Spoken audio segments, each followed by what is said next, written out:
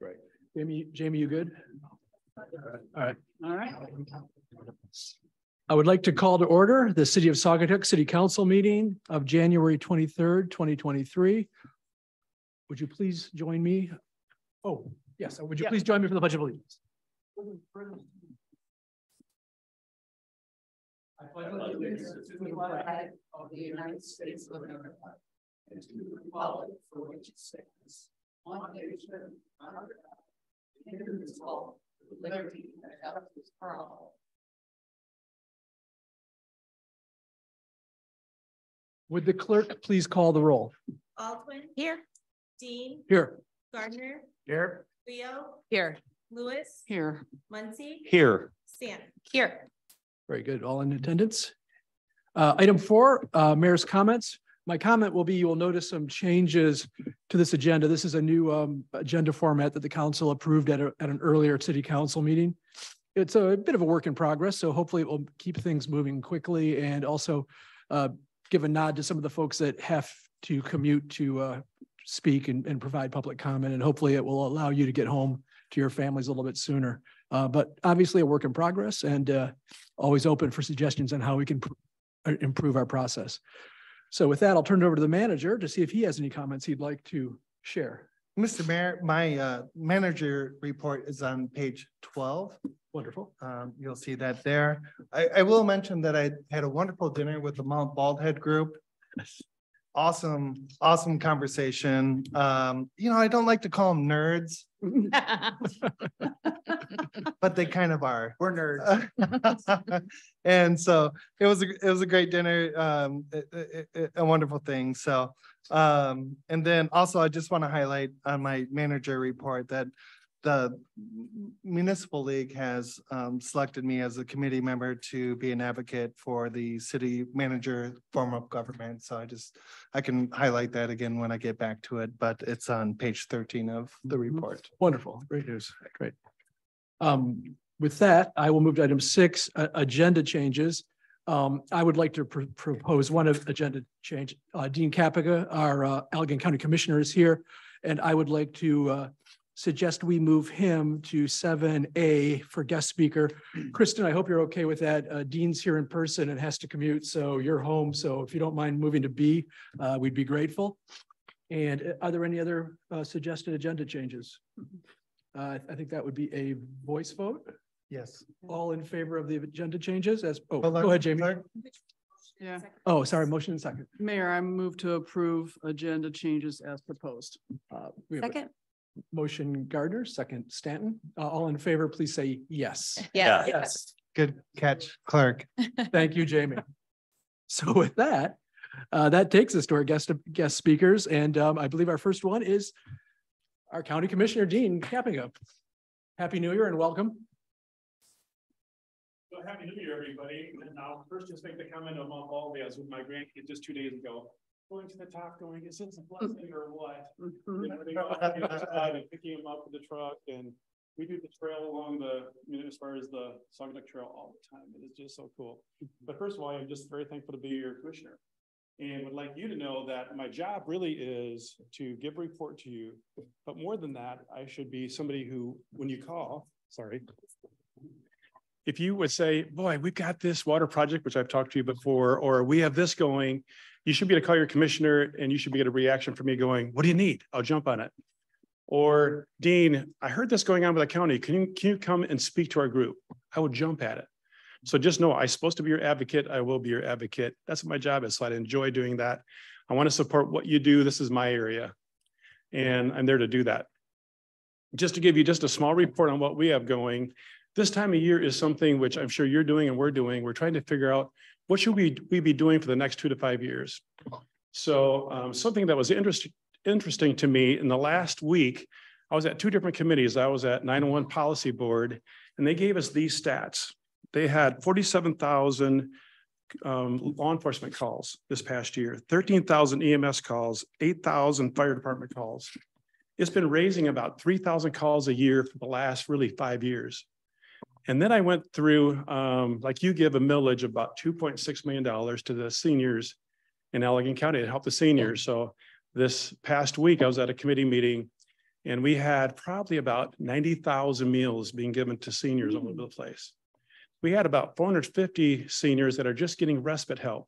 They need baths. They need somebody to clean their house because they don't have kids around here. And we had all those reports of the help that they're giving those people and how they just don't have anyone there to even see them. You know, I was going, wow, is this thing awesome to think of that's being done? But then as I was going through a survey just today, because what we do is we send a survey out to the people and we say, people, what do you think? Instead of having Dean Kapping say, I know what the people need. I don't know what they need. The people give us a survey and they say, boy, to have the betterment of life, to be able to raise a family like I'd like in a safe place, I think that I want to have safety from law enforcement. And you're doing that here really well. I want to make sure that we have water, that we have broadband, that we have EMS, you know, that we have schools that we can go to, and it's all safe for our kids to do all those things. So they give this list, and then we try to match up our list with our strategic planning. Does it really match up to what they're saying? We can't go, we're a representative of the people. So today I was just going over it going, wait a second, they want safety to raise a family in a safe place, but calls are going up 3,000 a year. Do we have enough law enforcement there? The governor just agreed to give us another judge last day of the year last year. So we're in the midst of building that whole facility as far as what's it take to do that. You know, but just so you know, our group works on trying to make sure we hit ourselves all the time. We are a voice of the people. What do the people want? And then to make sure that we're fiscally sound in how we're doing it, looking out far enough to go, wait a second, do we have the finances to do it? And something that we trip ourselves up all the time is we have great ideas. Let's do this and this. We don't have the staff to complete it. We overload them all the time. You know, so we're trying to be fiscally sound with your money. I'm trying to look out far enough to go, what are the people's needs? Let's hit on them. I think we are. This broadband thing is huge. You know, we just hired 123.net. We're giving them $17.7 million. We believe it's going to be a $70 million project. We think we're getting money from the state to finish that. You know, as far as we have a water project going on for the aquifer underneath you that we stuck a lot of money into, I think that we're close to getting the cities and townships together to say, do you want to spend the money for a computer system that will actually be able to show you the aquifers here by putting in a subdivision of 70 houses, it will draw this much, it can handle it or it can't. You know, something like that. And the purity of it is this. So we have test wells that we've put in this past year to determine that. And I think we're trying to look at the big picture. I'm sure we miss it. I think one of our strengths are we realize that we don't know everything. Wisdom is listening to you, citizens, to each other to get the best answer. But Dean, thanks for letting me speak. Absolutely. And look forward to talking to you more. Mayor? if I may? Absolutely. Go ahead. I know some of these folks may not know your district expanded quite a bit. A ton. Yeah. I mean, so what happened was we were disappointed in this. We're the third fastest growing county in the state of Michigan. So our numbers are just jumping. And my area now is Manlius, Saugatuck, Ganges, Clyde, Casco, Lee, and Cheshire. So I go to South Haven, all the way to South Haven, then I go all the way east past Pullman. Mm-hmm. So I'm on 9 different committees. I'm on 2 out of Lansing. I chair 4 out of the 9. And then I have that responsibility of really trying to do what I should do within all those townships and cities. So I have 3 cities and I have 7 townships. So it is huge. It's way too huge. I want to appreciate the work you're doing. I'm trying real hard, and I do want to be what you need me to be, you know, so make sure you feel free to call me. Any other questions for Dean or nothing? Thank you for coming all this way. Yeah, we're very happy about that. Yes, thank you. CP, no longer Thank you, LT. Dean. Thank Safe you. travels back. Yeah. That takes us to guest speaker B, Kristen Armstrong, Saugatuck Center for Arts Executive Director. Over to you, Kristen. Hey, thank you. And thanks for letting me do this via Zoom. I appreciate it. I'm home in a fiberglass cast with foot surgery. I would love to be with you. I can't wait to walk up those stairs again. But tonight we're doing it via Zoom. So do you, my dear, want to share? Somebody was going to share, Jamie, maybe share screen. So I have essentially a PowerPoint presentation that I'll speak over. Yeah, I shared. It's available if you want to pull it out. Awesome. Okay, here we go. Thank you. All right. So thank you for this time this evening. I wanted to be here to let all of you know what's happening at the Art Centers throughout the year. So one, you can be in the loop, in the know, and if there are things you have questions or concerns about or opportunities that you might see for partnership, you can know what's on tap and be able to think about that. And also because you're all such great ambassadors for the Art Center, whether it's locally or talking with friends in town. So honestly, you're all influencers who I want to know about this so you can share it too. So I'm going to start at the beginning to say our programming theme for this year is Rooted. Last year, our theme was growth, and now we've transitioned to Rooted. That obviously doesn't necessarily go over our theater productions, but really that's kind of at the hub of what we're doing for our education for adults and children, and also for exhibitions. And that leads right into, I'm thrilled to tell you that our 2023 Creative Fellow this year is Mindy Traffman, who many of you know. Mindy's a chef. She's a level 3 sommelier, and she's going to be spending the entire year with us, creating culinary experiences at events in unexpected ways. So we stitch her together with the visual artists who come for all of our exhibitions. She has opportunities to teach adults. She has opportunities to teach children, and just really mix it up. And as she puts it, do things they would never let her do in a restaurant.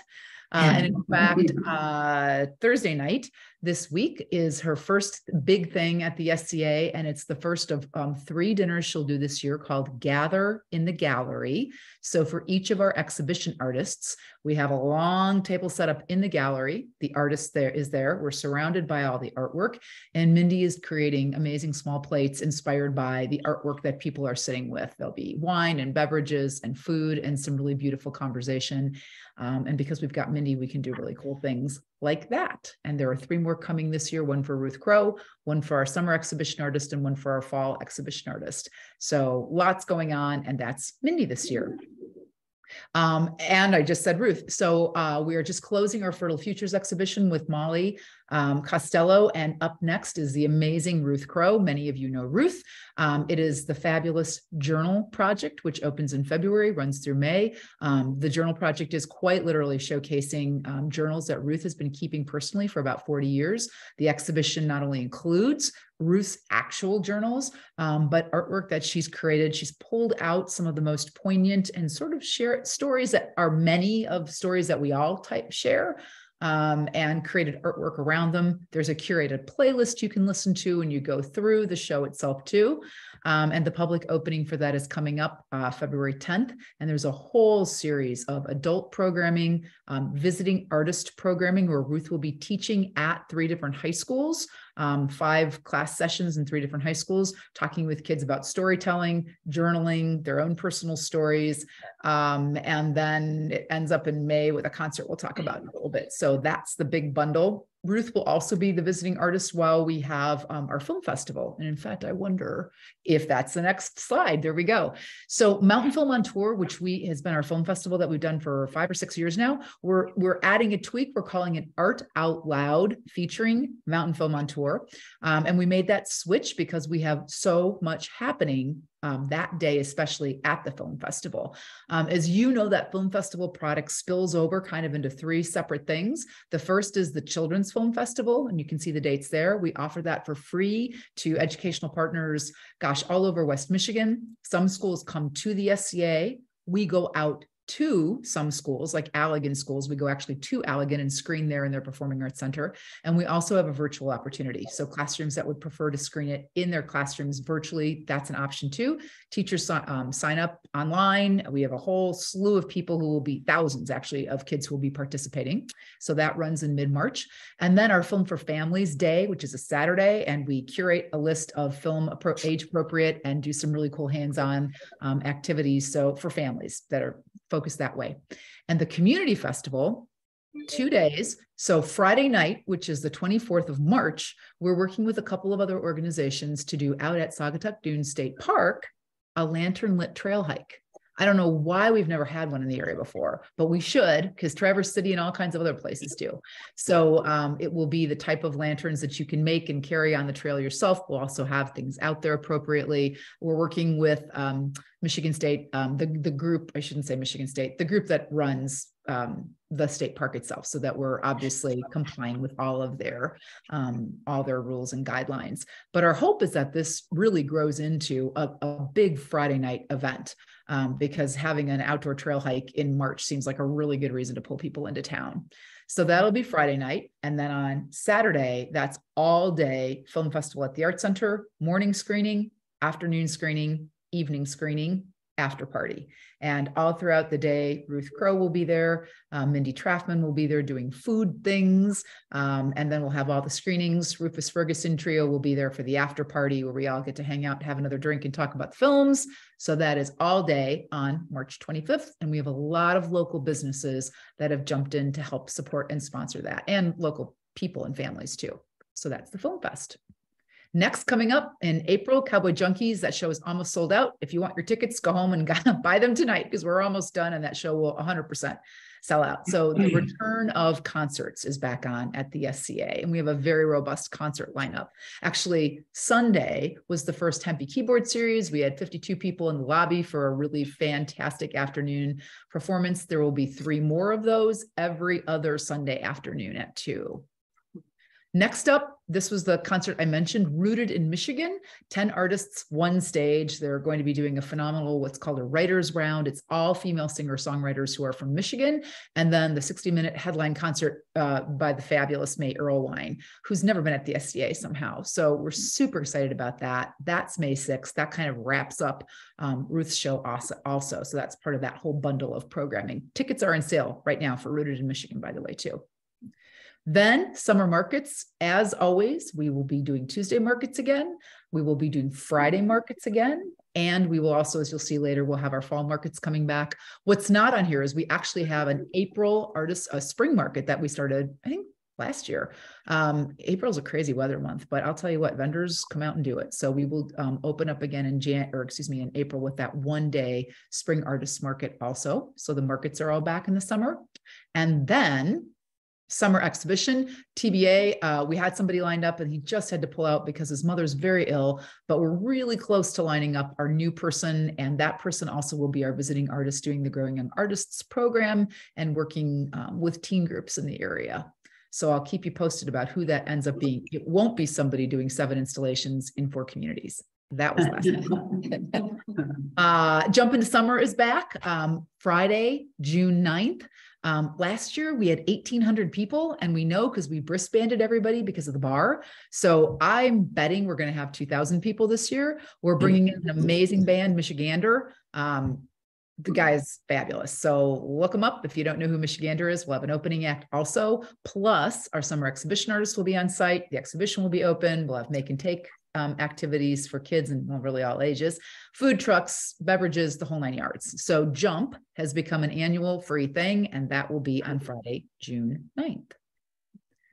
Then, bam, this year we are doing 2 really big musicals. So per our new 5-year strategic plan, our goal is to work back up to pre-COVID high capacity sold numbers for tickets, as well as to frankly just do 2 big musicals. We've typically done a big musical and then the second one's a smaller musical. Well, customers want big musicals.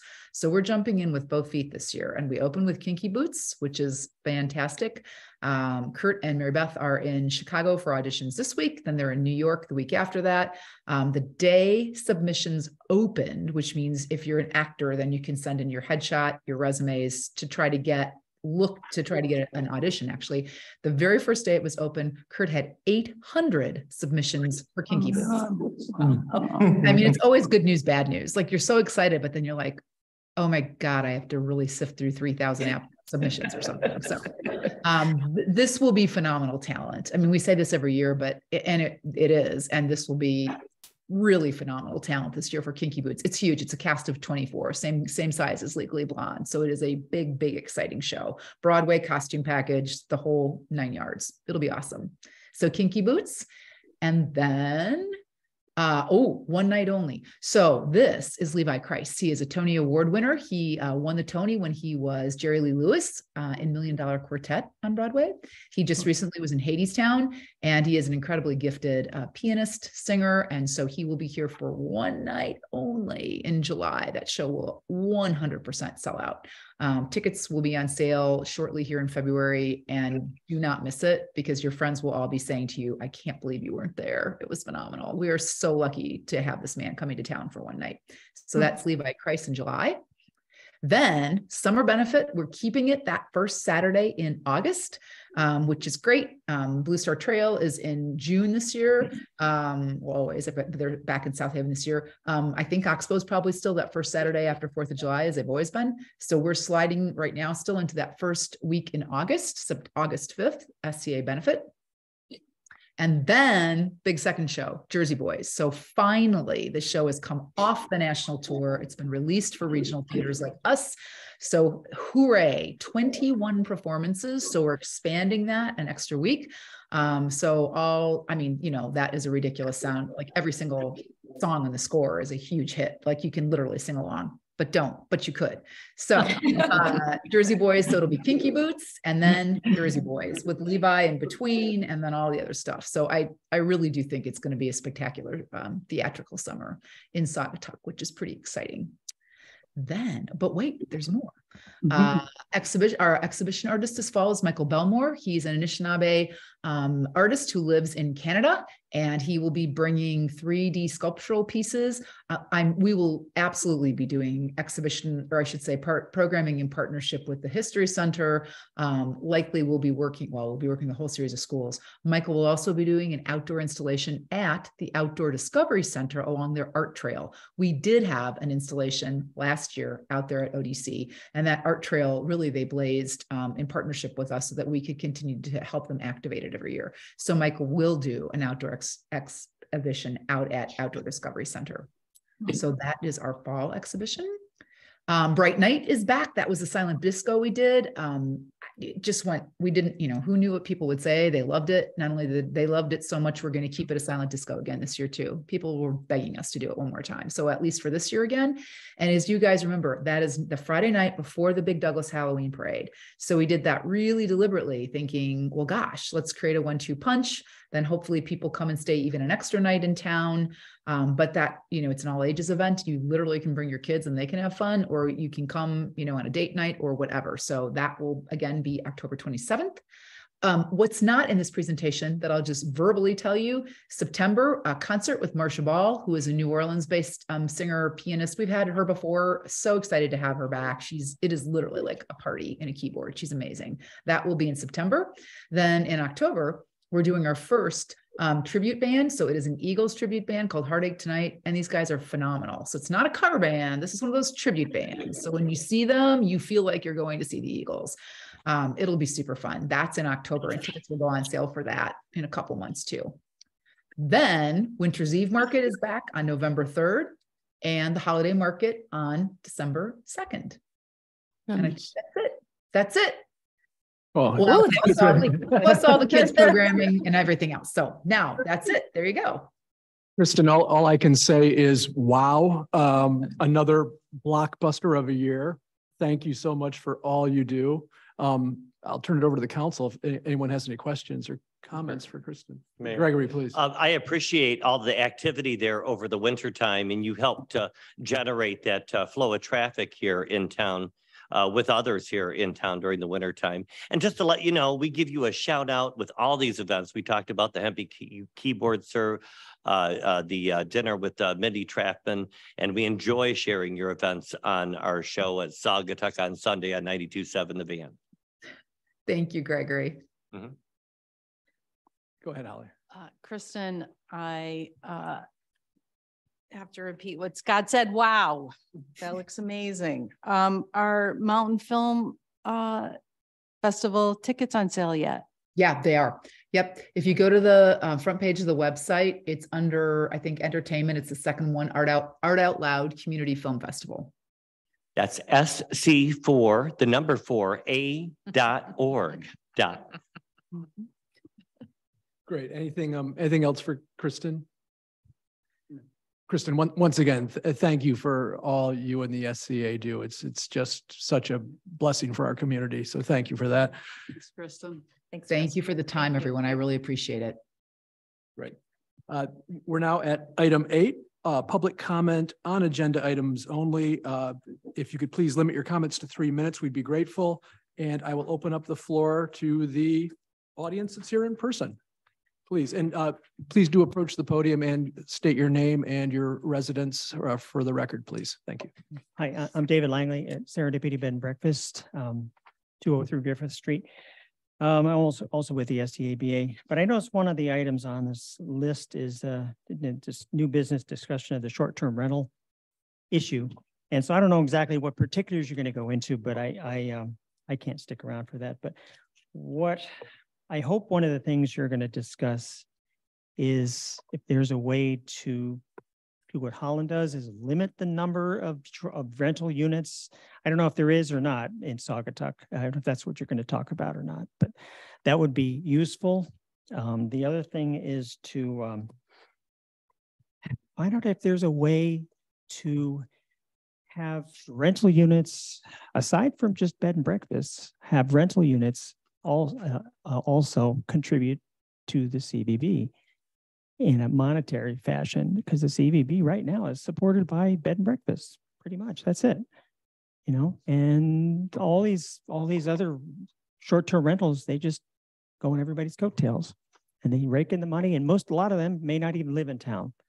And so when the money that they collect in rents, it goes to Grand Rapids or wherever else they are. I mean, there's lots of places like that around. So I don't know if that's what you're going to discuss, but I would suggest looking at that hard. And I know it's an issue that's, I don't know if it can be done from the state down or if it can be done locally, but it would be really a help. The CVB can use every bit of money they can have. I mean, they're the ones that promote the area to advertising, and it would be helpful for them to get funds from everybody that benefits from what they do.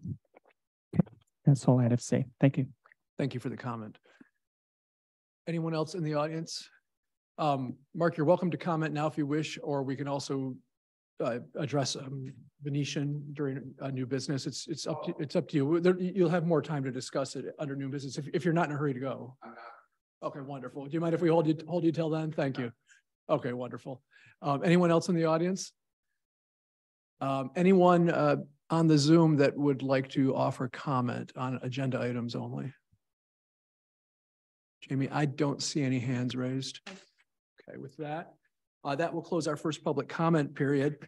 That will take us to item 9, which is our consent agenda. We have regular city council meeting minutes from December 12th of 2022. That's on page 3. We have special city council meeting minutes of December 13th, 2022 on page 6, and regular city council meeting minutes January 9, 2023 on page 8. Do I have a motion to approve the consent agenda? Mayor. So moved. Yeah, go ahead. Second. Motion Baldwin, second. Lewis, sorry. We don't even remotely look alike. I'm sorry. I'm sorry. Any discussion on the consent agenda? I hear no discussion. We have a motion. So this will be a roll call vote, clerk. So Baldwin? Yes. Dean? Yes. Gardner? Yes. Leo? Yes. Lewis? Yes. Muncy? Yes. Stanton? Yes. Very good. Thank you. We are now at item 10, staff reports, boards, commissions, and committees. We will start with the staff reports, which begin on page 12. Ryan, did you want to expand on any highlights of your report? I'm very pleased to hear about the news of your appointment to talk to your peers about what you've been doing. And yeah, no, I'm happy to that I was appointed to that committee as well. I will just mention that you, Mr. Mayor, will be sending out my evaluation form, which will be coming out very shortly. And so the rest of the council can look forward to having their input and then returning that to you and Mayor Pro Tem for discussion. Very good. Thank you. Great. I don't believe we have the treasurer on the line, but we have his report. Planning and zoning, Ryan, you're here. Anything you'd want to highlight in your report? Okay. Okay, thank you very much. DPW, we've got Scott here. Anything you'd like to highlight that's needs to be pointed out in your report? Okay, thank you. Captain Ensfield is here from Allegan County Sheriff. Anything you'd like to share? Okay, very good. Thank you. I don't believe John Moxie is on the line, so we will just take his report. That takes us to item B, which is boards, commissions, and committees. Fire District Administrative Board, we do have Dan Fox here. Dan, would you like to share some highlights? Oh, very good. These are Dan Fox, City of Saugatuck. These are highlights from the January 16th Fire Board meeting. As you know, sometimes we're right ahead of your meetings and sometimes we're behind, but this one we're ahead. The key parts related to the chief briefing the board on the year-end statistics for the fire district. I'll top line those for you. Calls overall, which you knew from last time, were at a record for the year, 1,023 calls in all. Those break out roughly in accordance with the populations of 44% township, 29% Douglas, 27% Saugatuck. 64% of the total of the 1,023 total were EMS calls, with 26% of that 64%, so roughly a third, less than a third of those calls being false, which is the number one call the fire district responds to. Seniors particular, whatever. Cost recovery over the year. The district sought $61,165 in cost recovery. So, for example, when response out on the interstate or whatever, you know, some truck driver drives off and causes a demand for the district's resources, we bill back at a prescribed rate, insurance companies or whatever. So anyway, we sought $61,000, received so far 26,000 of that. So there's 29,000 outstanding. Sadly, because so many of these relate to incidents on the interstate involving trucks and whatever, or out of towners or whatever, people are perfectly happy to accept the fire district's help out there. But when they get back home, they kind of forget about it and don't think they owe anything. And so we get stiff. The fire board talked about ways to try and dial that up. For example, in the case of a trucking incident, to not just appeal to the owners of the trucking company, but to go to the trucking association, any state body from wherever their state is, to try and raise the heat to increase our return. Total motor vehicle accidents for the year, 66. Notably, of that 66, there were none at Old Allegan and Blue Star, which is a real tribute to the township that invested in stoplights that flash and an overhead light that they just replaced again this week, so that you notice that. There's talk in the township about possible roundabout potentially there, and also up at 64, kind of out of school. The chief has said, on the motor vehicle incidents, the chief has said more than once that he would prefer to go to 10 house fires versus one call on the interstate, because it is so dangerous out there. At the appreciation dinner on Saturday night, sat with, among others, Eric Sturm, who is now retired out of the fire district, a firefighter. And he was telling us how out on the interstate, you learn to walk backwards, to get back to your truck with all the lights flashed and all the rest of it. You walk backwards because the idiots on the road are texting or sleeping or whatever they're doing, but it's very dangerous. A police chief or a fire chief from Kalamazoo was killed not long ago in an incident like that, not that long ago. Grants and donations during the year, almost $100,000. $99,572.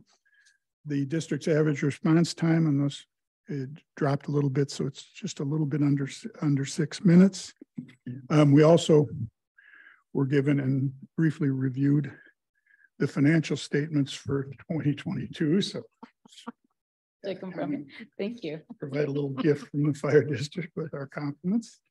The EMS, what I would call working group, has had their first meeting. The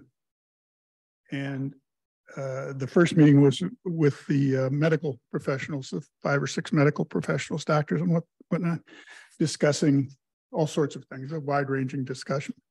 Well, I'm not part of that group, but one of the things somebody mentioned to me afterwards was that in emergency medical situations, serious emergency medical situations, the doctors favor speed over necessarily the professional ambulance, because that ambulance you're going to wait for. So if it's a serious injury, head injury or something like that, they were arguing, or not arguing, but they were saying, we need to get that person in front of us in the emergency room as quickly as possible.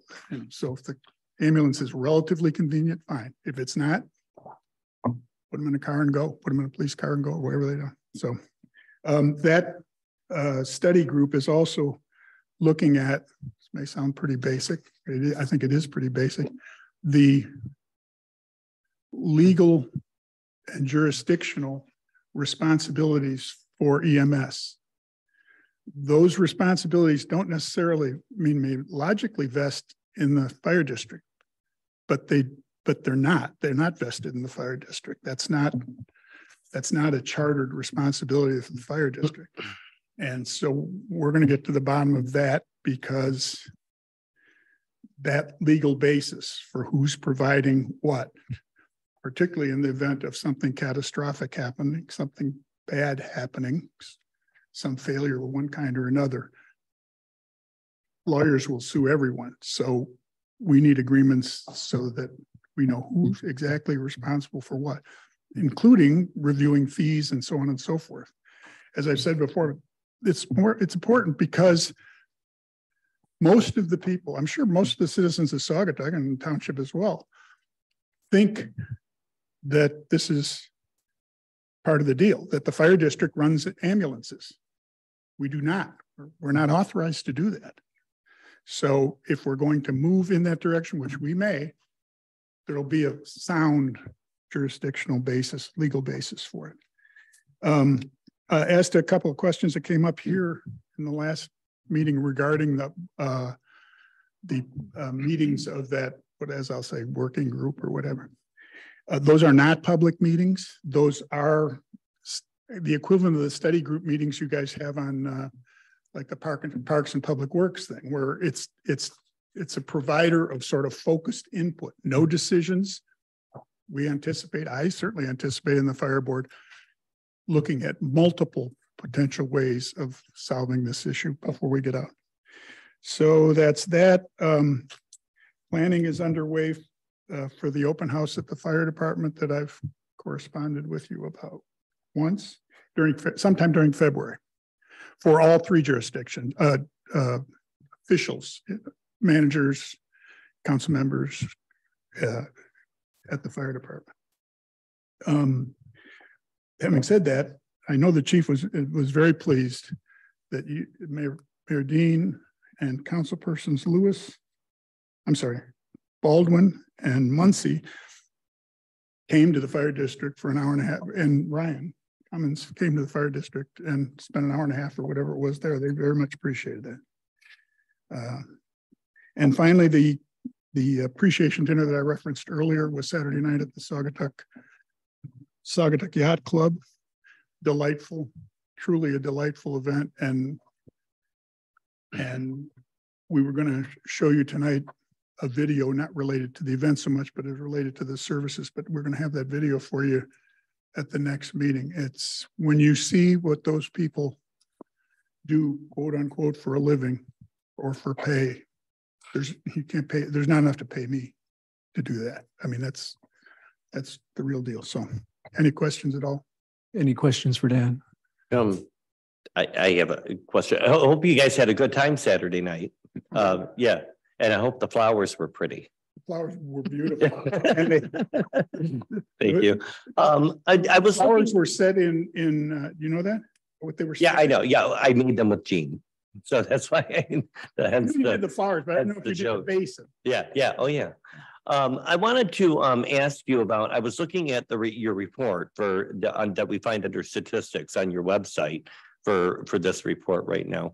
And I'm looking at the EMS calls between 2021 and 2022. And I'm seeing a big difference here of what we did in a year ago versus what we did in 2021. For example, right here, it's showing that we had 127 calls in 21, but this year, is that right? Only 12 calls for falls?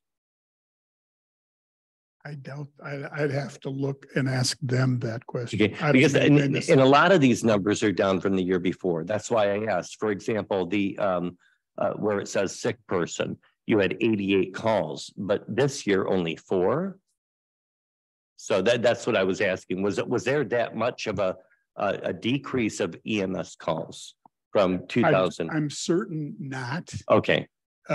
Whether that relate, and it could relate to a number of things, but that may relate to, there are other charts in that long book, right, that relate to there's a new categorization of individual calls that have broken a lot of things into pieces that need to be totaled to get to quote total EMS. And that's my guess, but I'll ask Eric Kirchner. That's what I mean. As we're talking about, that kind of service right now, when I look at that graph, I'm like, wow, is it really that? I mean, all of these numbers, I could say several more as well that you can find on your website. Well, like I say, they're drastically up. Yeah. Oh, I know calls around. Yeah. Number and only a small portion of those are fire related, and EMS calls are the number one. I know that for a fact. Okay. I just wanted questions, and I'll show you. That's the graph I'm looking at that's on your website for EMS calls between the 2 years. So, yeah. Well, like I say, unless I can go through there and look at it, I guarantee you there's 10 charts and related EMS calls. So. Right. I'm not a data expert for that stuff. That's why I asked. Eric I'm not either. That's why I asked. Puts that report together. Okay, thanks, Dan. I'll get you an answer. Thank you, Gregory, for that. Any other questions for the? I'd just like to add on top of that, I think getting that clarified would be very helpful, because we're always told to refer to the webpage. So if the information's not readily accessible, it's very hard for us to determine. We're an open book on data. It's all there. Well, we're an open book. And I meant to mention as well, at the end of this, again, reiterate from last time, any operational questions related to the fire district, please, we're happy to answer them. The sooner the better. The closer we get to the end of the year, the more difficult it becomes to devote the time it takes to answer those. So we're happy to do it. Great. Thank you, Dan. Sure. Thank you. That takes us to your beat, Gregory, the Interurban Board. Anything to share? We just turned in, I gave a copy to our clerk for our annual grant for the MDOT. That's the big meat in our pie. It costs about $12 to $13 to ship somebody or to pick someone up and take them where they go, even though they only pay about $1. So most of our funding is through federal. And Phyllis Ife takes her time writing these grants, and she brings them around the board and gives us all time to look through them before we push them through. So I want to give Phyllis Ife a shout out as well. We've also got another propane bus, which should be delivered sometime this year. That's in the works of being built. That'll be our 3rd propane bus that's on the road. And those have treated us quite well. And we've got the propane tank that we had installed about a year ago there at the office. And Interurban's doing quite well. Great. Thank you, Gregory. We have Cal Lake Sewer and Water Authority next on the agenda. Barry, thank you for being here.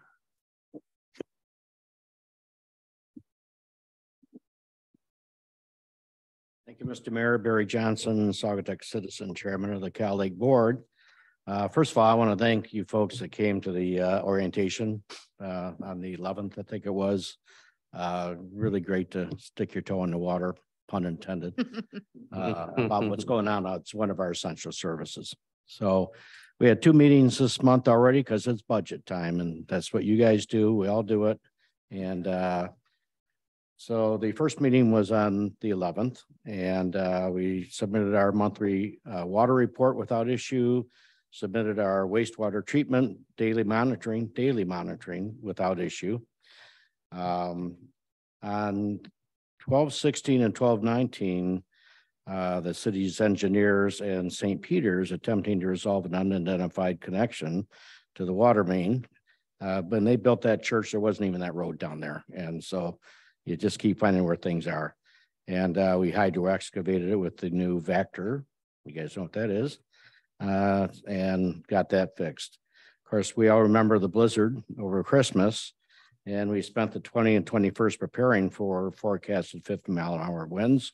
We experienced no power outages, and we did get 2 call-ins from some frozen interior pipes, so for some frozen residential, and of course they're responsible. We don't go into houses. After the blizzard, we noticed a leak. There was a puddle up on Campbell Road on the Douglas side. As a possible water system leak. And in fact, we did. And when you put these new pipes together, it's all new up there.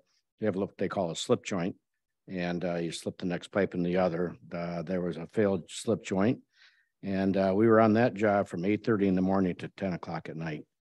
And we had to post a boil water advisory for 5 properties that were impacted, and then everything cleared.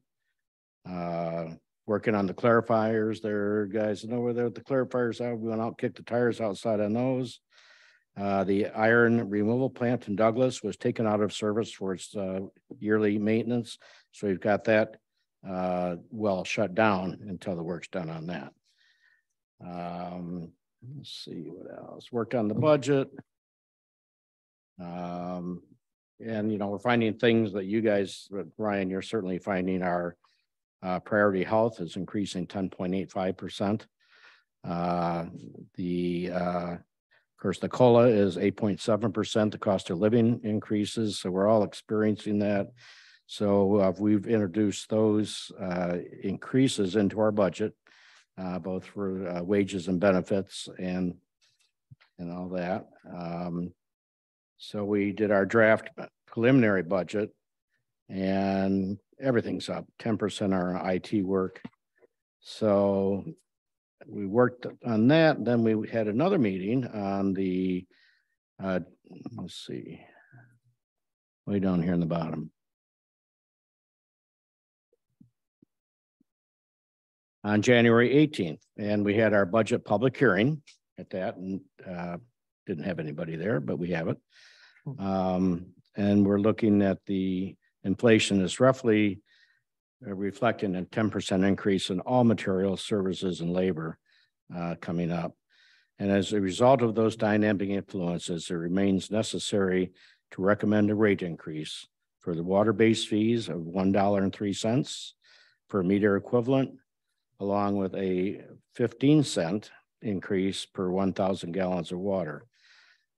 These aren't big things, but they are increases that people are going to see in their bills once we pass the budget at our next meeting.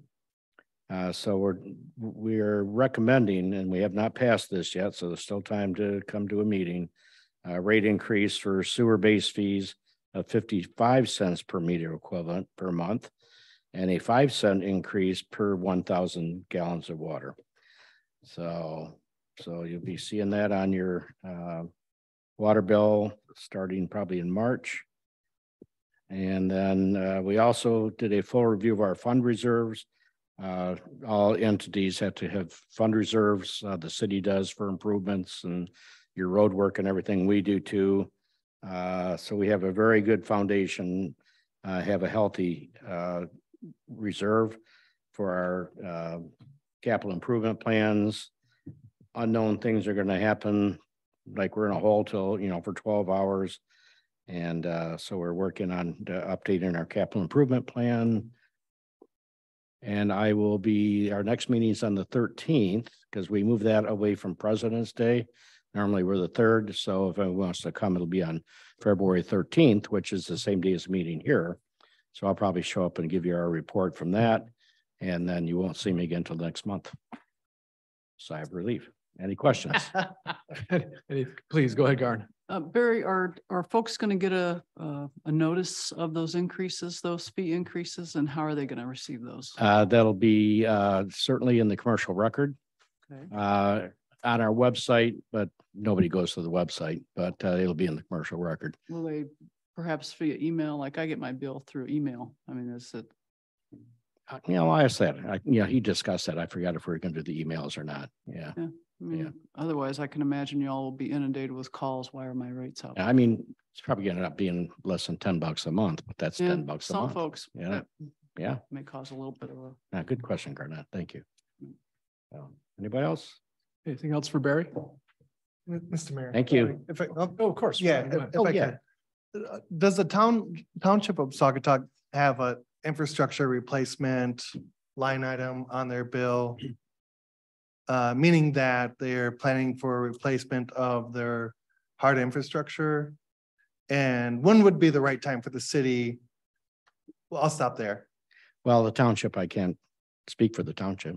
No, I'm saying for Cal Lake Sewer and Water on your bill, do they have a line item on there for replacing their pipeline? Capital improvements. Capital yes. improvement, Yes, yeah, yeah, they we do. do have a line item for capital improvements. Yep. And as far as you know, does the city have the same? The city of Saugatuck, Yes. I'll look at your budget with you. So you should.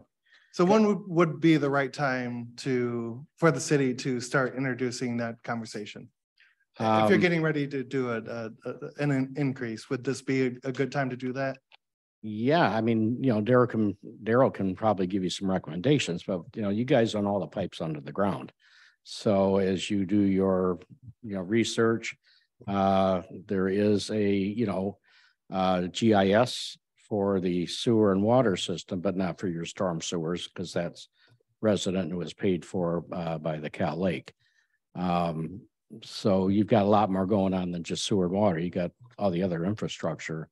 But I would think the city should. Now, for years, when there was sewer hookups, that money would be paid to Cal Lake, and they would put that in a reserve account for such purposes. But it became kind of crazy for us to manage your money. So we refunded all those accounts to the cities. And I'm assuming somewhere in your accounting, you have where all your sewer hookups and all that money goes, and that would be used exactly for that kind of thing. Now, you may want to increase that budget as you look around at your infrastructure and say, you know what, we're tearing up this street. We know that's really old pipe. We better put a contingency in there if we get down there and it's clay tile or something. Does that answer your question? Kind of.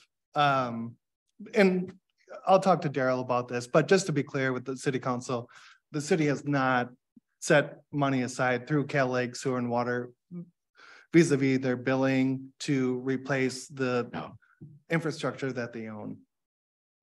We do for what we own. We don't for what you own. Right. Right. That's the point. The township does.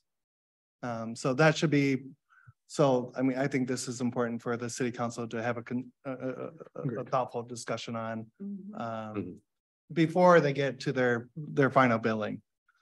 As there's no surprises. So that we wouldn't put on our bill your reserves for your infrastructure. And we already have it in our budget, if you want to look at for but the township does, right? They have like an incremental cost for infrastructure. And they not may to put you on the spot. They made it. It's a really good idea.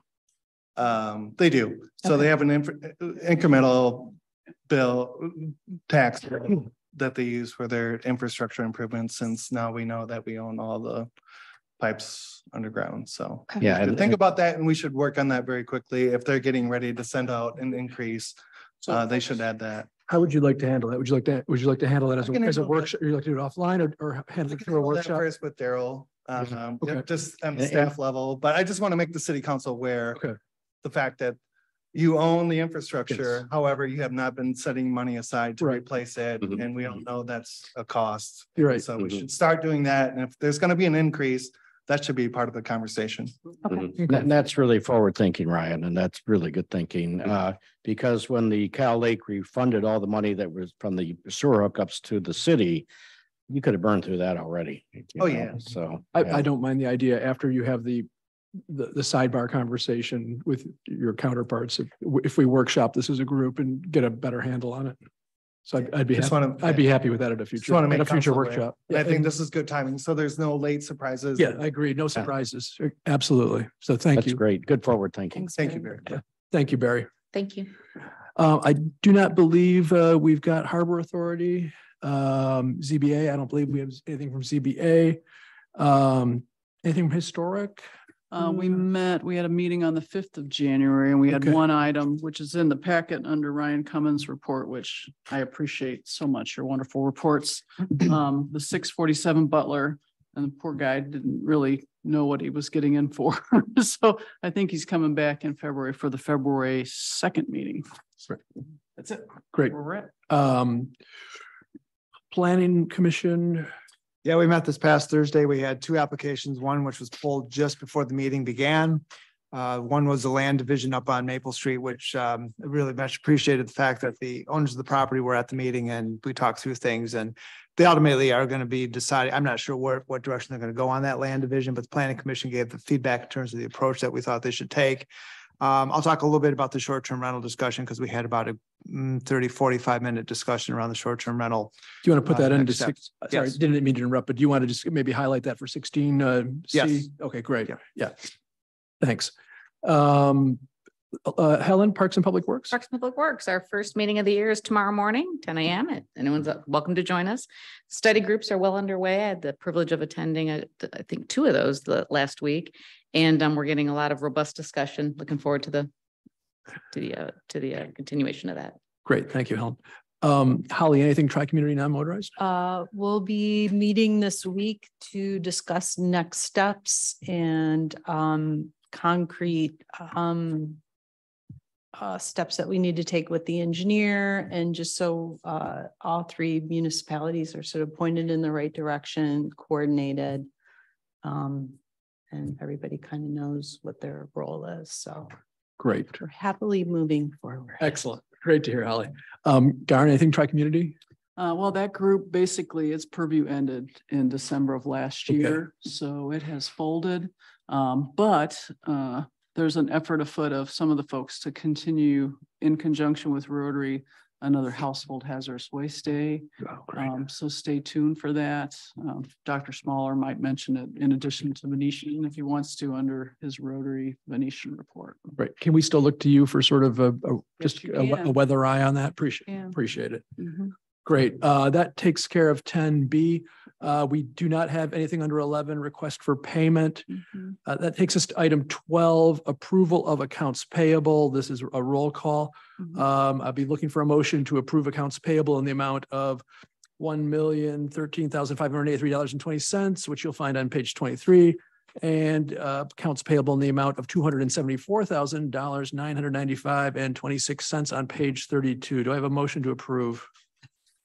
So moved. Yeah. Motion Gardner, second Lewis, great.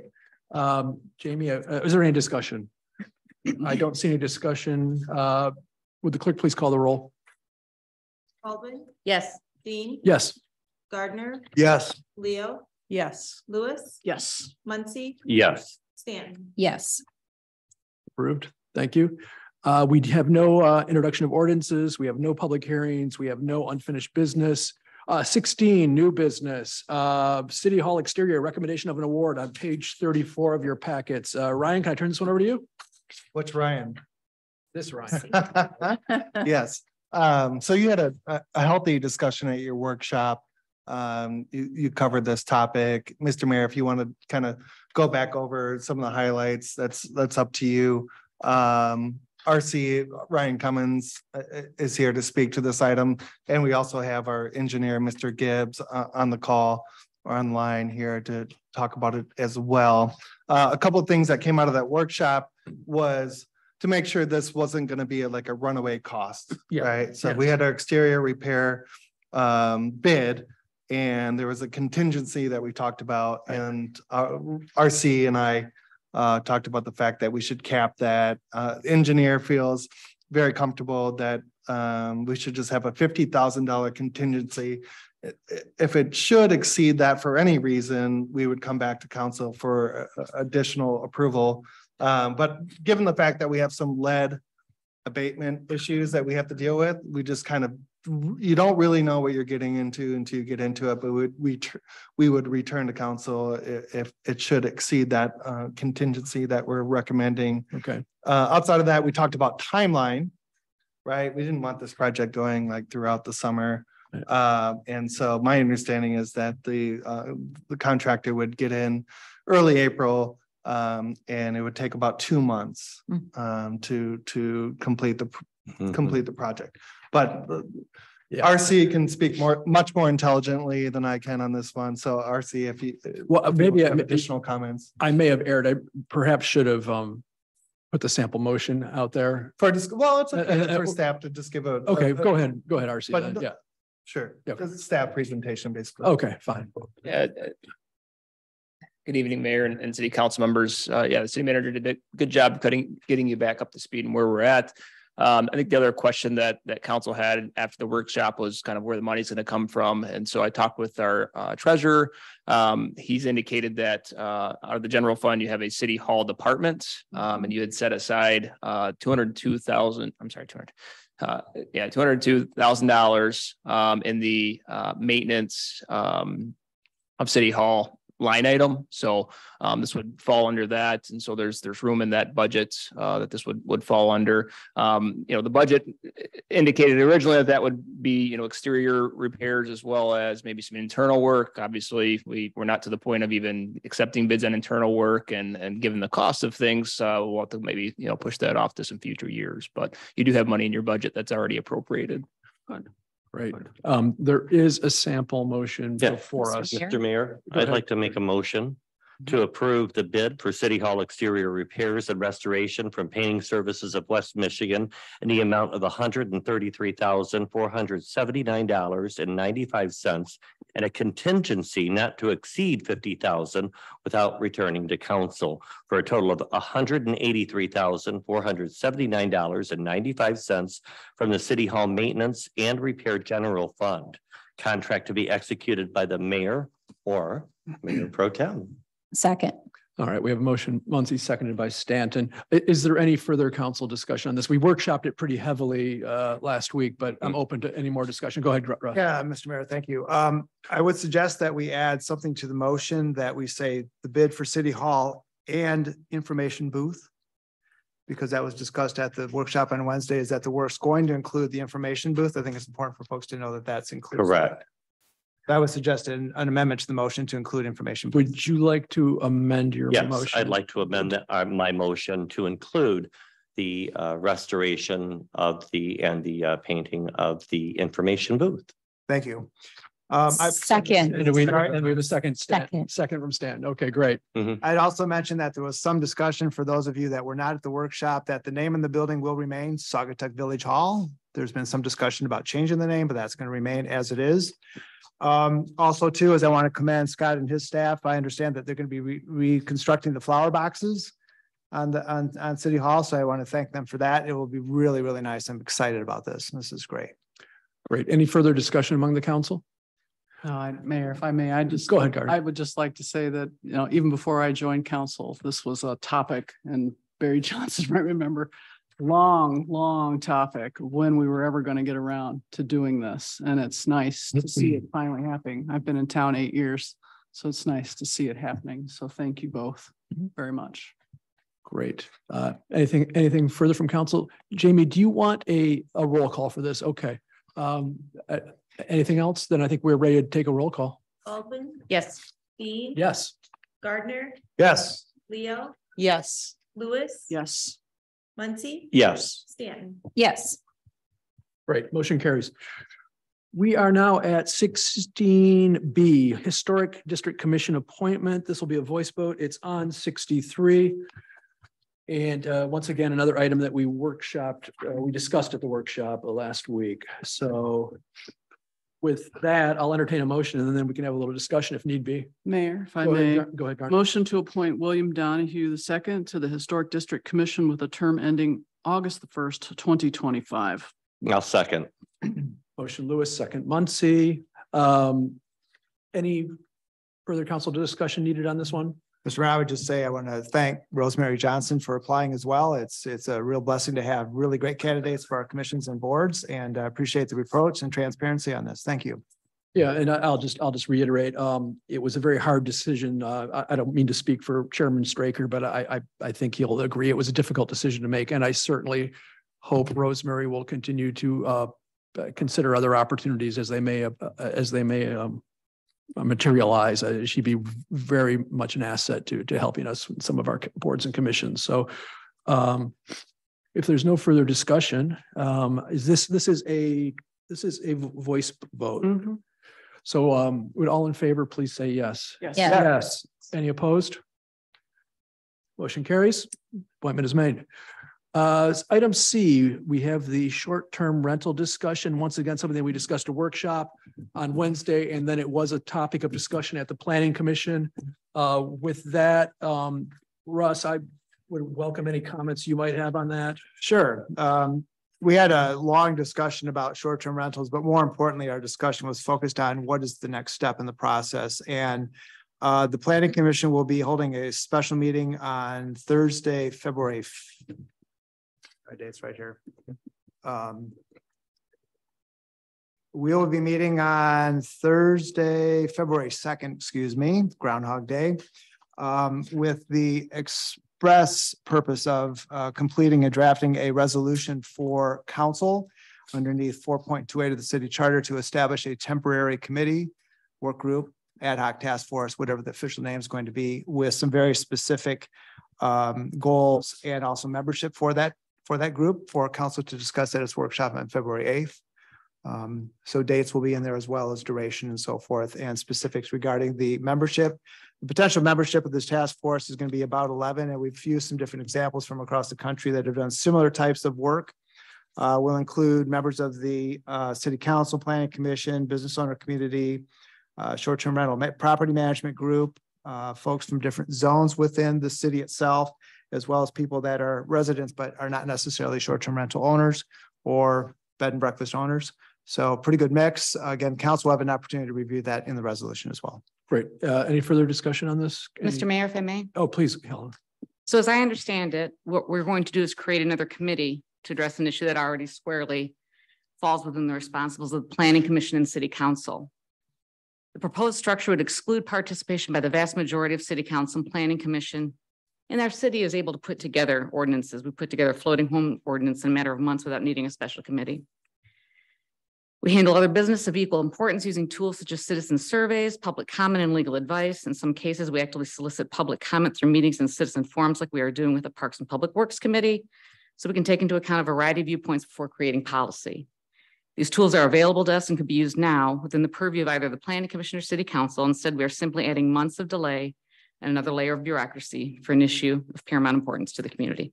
Thank you. Thank you, Helen. Any further council discussion on this item? Just Mayor, real quickly, I listened in on the Michigan Municipal League today and actually posed the question of where, if any, short-term rental legislation might be, and the legislature has not even gotten that far. They're still within their first weeks of learning where the bathrooms are for many of them. I mean, half of the reps, state reps, are new, 55 of them. So it will be a while before we see, or any municipality sees, any kind of movement on short-term rental related legislation. So I understand where Council Member Paul Baldwin is coming from, but in a way, our hands are a bit tied based on the lack of movement on the state level. It's very difficult, and it really places municipalities in quite a bind because that is the ultimate authority related to this issue. So it's going to be a thorny topic and something that won't be able to be rectified or resolved quickly, unfortunately. And I recognize that it's been an issue and a concern for many of our constituents. Totally recognize that. But it is going to take a while. And I know it's frustrating for you. And it's frustrating for a lot of our constituents, but it has been frustrating even on a broader, more global level from the state because of a lack of any kind of resolution on their end. So I think we can anticipate that it will come up again, and it may look similar to what they were trying to get to at the end of December, which was a state directory, so that if you're a short-term rental owner, you were basically put in a directory so that you could be called when there was an issue with your particular property, rather than placing it upon the next door neighbors to either call the police or file a complaint or something like that. But without going on too long, it is not on their immediate docket. So, which really puts all of us, not just Saugatuck, really in a bit of a bind. So. Mayor, I wanted to kind of echo what Garnet said with making sure that we're taking the time to do what we're doing, and also give a little bit of credit to our planning commission and thanking you for taking on this role. We've seen some of these things happen already. Like I talked in our workshop, that New Buffalo has created some ordinances, and now their city is seeing a few lawsuits right now. So I think that, you know, it is a conversation that has to happen. I know that a lot of people have passion for it, and I really do understand it. But I again, like Garnet and like Russ, this is something that's going to have to be thought out, and it is going to take probably a little bit more time than coming up with a resolution or something by this spring or before this season. I'm afraid it might take a little bit more time than that. And it's not kicking the can down the road. It's just making sure we're doing the right things. I hate to see another lawsuit. Yeah, I would add to Councilmember Baldwin's comments. This is going to take a little bit of time to get through this from the community standpoint. And more importantly, is what I suggested to the Planning Commission, which was direct response from your workshop comments, was if there's ideas that are generated as we look at what the problem really is, there can be some short-term changes made to address some of those issues. The longer term play here is to figure out what makes sense for the citizens of Saugatuck and the community of Saugatuck. There's a lot of different ways solutions can go, but the first thing that I envision that this is going to accomplish is identify what the real problems are, and that could generate some short-term solutions. I do understand and accept that, and I do hope that in the interim that we start enforcing some of the policies that we do have, because I think that we do not do a very good job of enforcing some of the policies that we have, keeping it off of the people that live next door to report problems. We've got to beef up the things that we're able to do without having an ordinance. And we need to do that with alacrity. Great. Thank you. Holly, Lauren, any? The only thing that I would add is, at least with an ad hoc committee or some sort of committee within planning, they're laser focused on short-term rentals. Planning Commission has a lot on your plate. We, of course, have a lot of things on our plate, and maybe at least by having an ad hoc committee of sorts, they can be laser focused on the issue, and maybe we'll get things done in a more urgent way. I'm hoping. I'm just hopeful.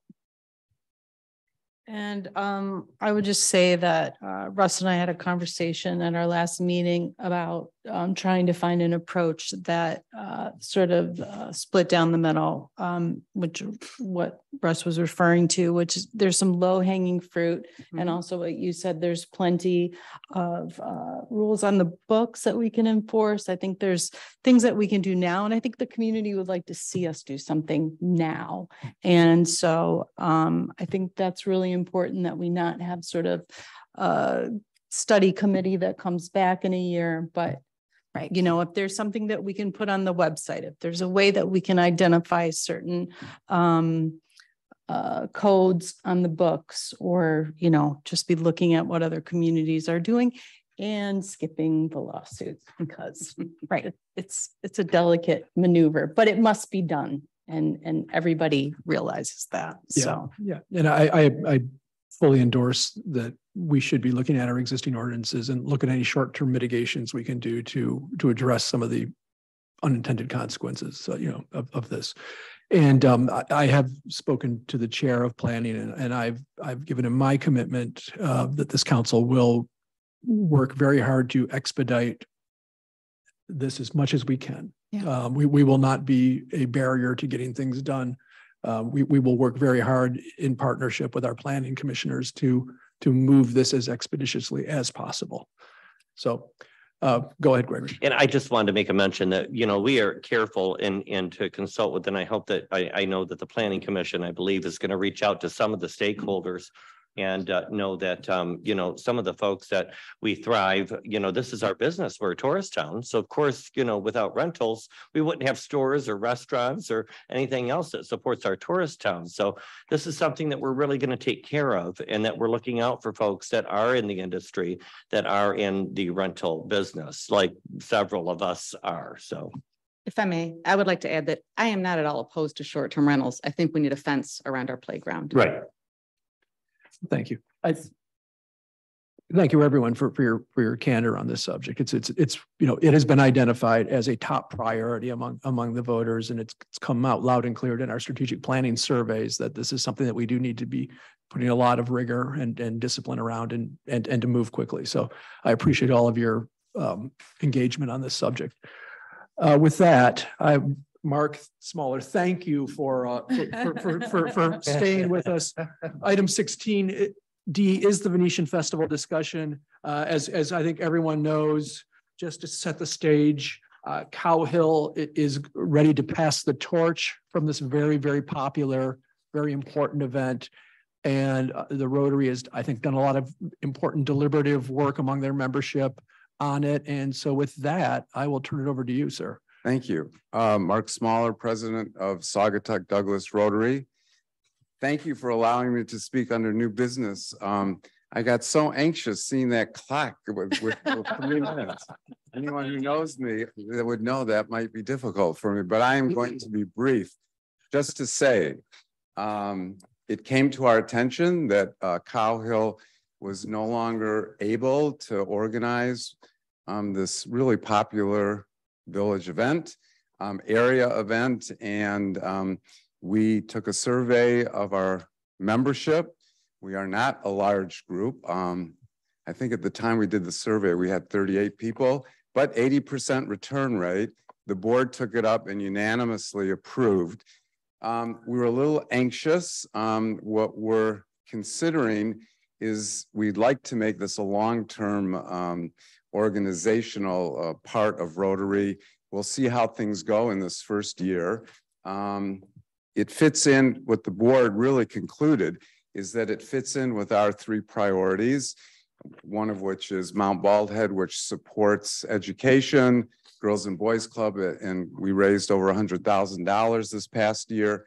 That's a big event that happens in September.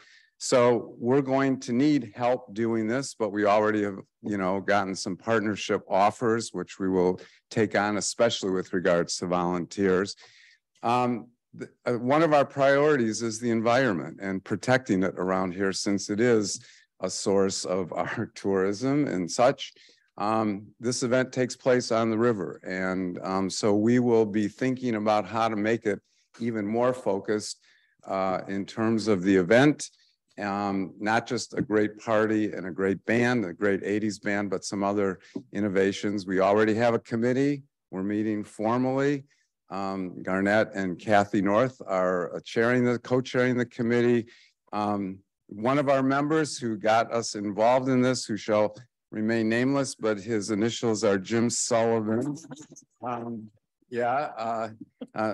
wife says, "Oh God, is that Jim calling again?" But Jim has done what I had hoped to accomplish during my brief term as president this year. We are a very small club, but we have very big ambitions. And I think this fits into what we're trying to do. It's not only, I'd like to say, we're just doing this for the community, but in fact, we're also doing it for Rotary because we believe in what we do and we are about this community.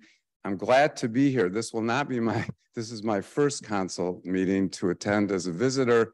I will come back because there's so many things that you're talking about that Rotary is interested in supporting as well. So thank you. I'm open to any questions, but as we go along over the next couple of months, Cowhill has given us a real important and detailed playbook about how to do this, which we will take advantage of, but I will come back and visit you and give you a 3-minute or less update on what's happening.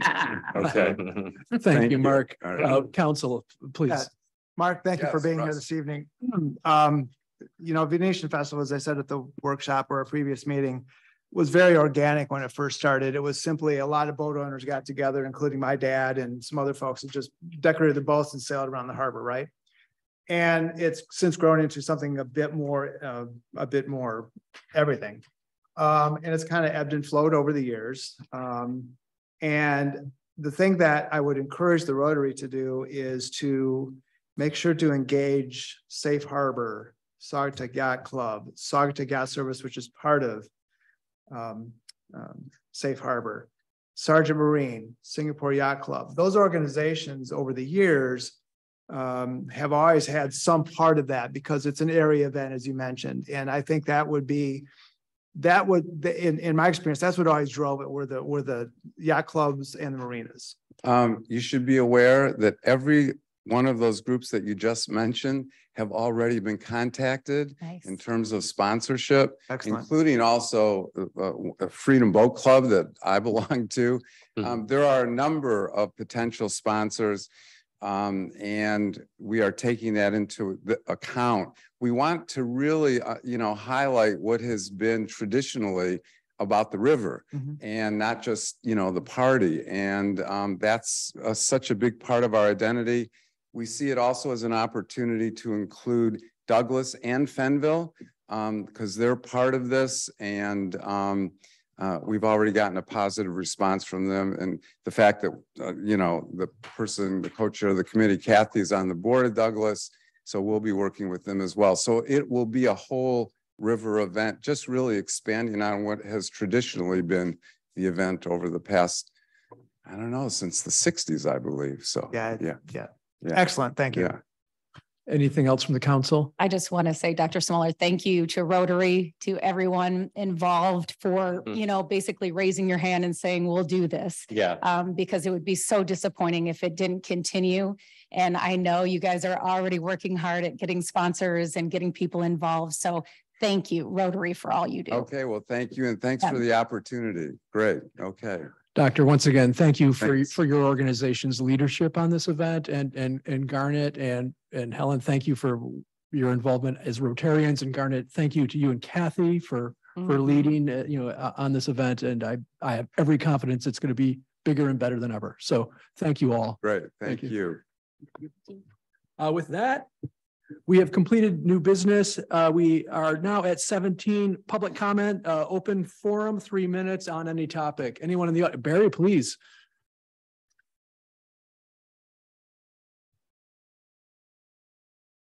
Barry Johnson, up on Main Street, City of Saugatuck. I want to compliment you guys on this focus on the short-term rentals. I mean, I did this at that side a few times and I didn't see that much action. I don't agree with everything I heard. I really agree with some things I heard and how they kind of split the difference. And stick on it. You guys really listened during the voters forum and to your people. And it's just, thank you for being focused on this. Thank you. Thank you, Barry. Thank you, Barry. Anyone else with a burning desire to share public comment in the audience? Okay, no one's jumping out of their seats. Any hands raised on the Zoom? I don't see any. Jamie, nothing? All right, I'm going to close our last public comment period. Item 18, correspondence. Nothing there. And 19, we have council comments. We'll go around the horn one more time. Helen, do you mind if I start with you? Not at all, but I'm all set. I've said everything I needed to say. Right. Tonight. Thank you. Like I said on Wednesday, thank you for the orientation. I want to thank you, Scott. What a great job you did there at the DPW as well as the fire department. and teaching us how you got that equipment, how the operations work back there. The water department, that was a lot of fun as well. I just want to repeat that. That was a great opportunity, as well as meeting all of the city staff and really finding out what they do. So I appreciate that. That was a week ago last Wednesday that we did that. And then a couple of your council members joined in as well. We had fun at the water plant, didn't we? Also, just want to let you know, I kind of missing Bob Wood, who's at the Saugatuck Brewing Company tonight, talking about his visit, his 5 weeks in Ukraine, volunteering and teaching at a university there in Kiev, and he'll be going back. He was on our show at Saugatuck on Sunday on 92.7 The Van. And I also want to remind everybody that the Wishbone over here is collecting food. They're running short on food for dogs and cats. And if anybody thinks about it, take a bag of food, of dog food or cat food over there, or cat litter, and drop it off over there at Wishbone on Blue Star, right next to the Lakeside Party Store, convenience store. So. Well, I can't really follow that, so I'll have no comments. Okay. Thank you. I just wanted to congratulate everyone who was involved in the 50th anniversary of the Title IX celebration that happened at Saugatuck High School. I know Garni played a big role in that, and you know, our girls varsity coach Kevin Tringale, Sherry Austin, Liz Wilson, so many people put this together. And if you weren't a part of the event, I haven't been so proud to be a trailblazer because that's what it was. It was a night about trailblazers in our community. Kevin Tringale called some of the women that were honored that night, basically the Mount Rushmore of women's basketball and athletics. Really cool human beings that live in our community that have a long history in women's athletics. And so anyways, they were honored, and our high school girls had a chance to interview them. And I think they learned so much, and it was a really proud moment for our high school. Thank you. And just to echo those comments, I was at the game taking tickets at the door. So I had the experience of everybody coming in, and I've never seen that gym so full. So it was clearly a well-attended event. I just wanted to mention that I was able to, probably the last person in line, to attend the newly elected officials training virtually this past Saturday. Which was great. It was great information. Got to see a bunch of people from around the state. Also, too, we're going to be tired of hearing about the National Register of Historic Places. It's been on the news. It's been in the paper. So the media has just been wonderful about covering this event and this recognition. We did talk last week with the group about probably having some type of an event sometime probably in early summer with the State Historic Preservation Office, the History Center, some other people, just to acknowledge this because it's a big thing. So just kind of keep that on the radar. So details to come. I'm just going to follow up a little bit on the Title IX. I think in addition to what Lauren said, what that event basically did for our community probably is still not known. We got so much wonderful, positive recognition in the media, whether it was the Holland Sentinel or Wood TV, the collective we, and even bigger than that was, I think, and Lauren, you said it, it wasn't just about educating those young women. It was how those young women then educated their friends on the young men's basketball team and other athletics, and how many of them never realized what had to happen in order for there to be parity in not just athletics, but academics. And then how that has in turn affected everything in professional life. So it's just really neat to see how proud everyone is of that event, but even better to see the education and growth that has occurred in our young people, which is really what it's all about. So, and with that, I would just like to say, you know, Garnet, thank you for the work you did behind the scenes to put that, help the team put that event together. Russ and Lauren, it was wonderful to see you there at the event. I it really pleased me to see such good representation from the city council at our high school. And it was absolutely a wonderful event. And, you know, as a dad with two girls in the system, it makes me really proud. So thank you to all of you that played a role in it. And with that, I think that takes us to the opportunity to entertain a motion to adjourn. So moved. Second. Motion Gardner, second Baldwin. All in favor, please say yes. Yes. Meeting adjourned. You need a roll call?